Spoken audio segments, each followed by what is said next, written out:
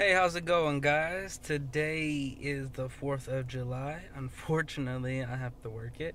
So, everybody's out celebrating the nice little 4th of July and 3rd of July when they was doing the fireworks. I was stuck at work. But other than that, I've been having a pretty good time tonight. Ain't nothing been going on. Unfortunately, I forgot my vlogging camera today. So, I'm using my phone to vlog today. So, if it's a little bit choppy or not looking that great, that's why. So, other than, I just pretty much started my night not too long ago.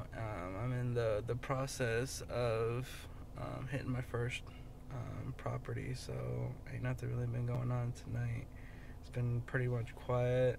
Hopefully it's going to be like that the rest of the night. Yesterday we had to deal with the domestic, so hopefully I don't have to deal with anything like that tonight. So, I got my contacts in today, looking all nice, you know what I'm saying?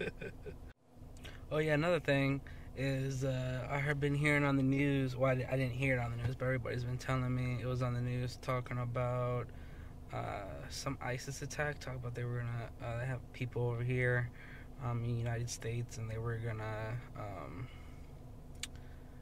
threatened to shoot like the officers or police officers or whatever. So I guess the FBI and CPD has been ramped up for yesterday and today, especially for the fireworks, the main fireworks yesterday.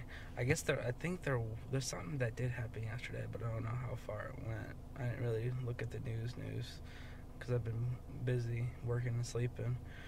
But yeah, I've been pretty much been on my P's and Q's yesterday. Yesterday we had two people at one of the sites.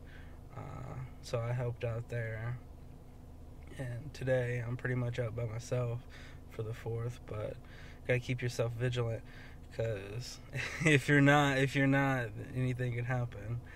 So I'm not taking any risks today, so you just gotta make sure you keep on your surroundings, especially like on the holidays. But since they were over here talking about this, can't have that, especially on my shift.